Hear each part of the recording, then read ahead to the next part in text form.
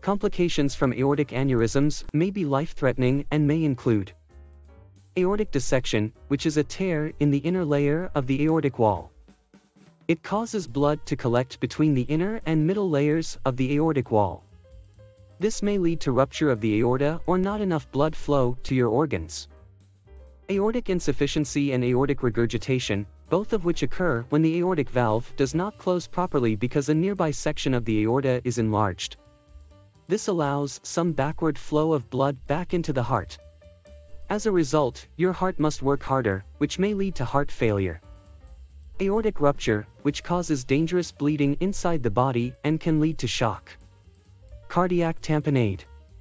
Kidney failure from lack of blood flow to the kidneys.